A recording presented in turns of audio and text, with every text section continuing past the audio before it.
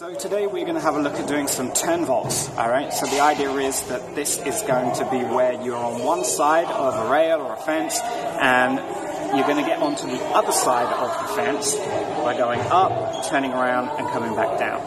We're going to look at hand position today. So essentially what happens is you start with your hands with one facing down and one facing up. Okay, so when you grab the bar, you're going to be like this. And what happens is this one lets go and comes around and grabs the bar as you go over the bar, and this one rotates. So essentially you're going to finish like this. Alright?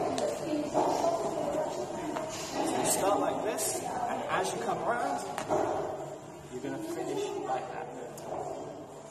Okay? It means that you finish in a really strong position with both hands on the bar. Alright?